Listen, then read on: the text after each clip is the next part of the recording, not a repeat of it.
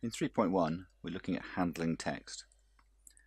Now, we've got to be able to recognize good practice in creating slide content. That usually means using short, concise phrases, bullet points, or numbered lists.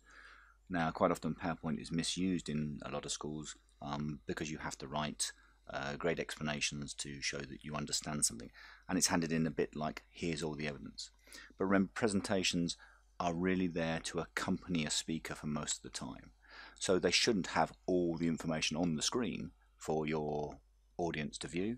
They're there as pointers and reminders to the audience about what is going to be covered, so they can follow along with the presenter. They know how much longer they've got to go, they know what's coming up. So if they've got any particular questions, they can look and see, oh yeah, that's going to be answered in 3 points. I'm not going to interrupt at this point because I'll wait until he gets there to see if I'm going to ask any questions. It also acts as a reminder for the presenter to make sure they don't miss anything. So here, nice, easy, bulleted list on animations. I'm not trying to explain what they are. They're simply there so as a presenter, I could cover those and explain what they are to my audience and make sure I didn't miss any of the 3 types of animations.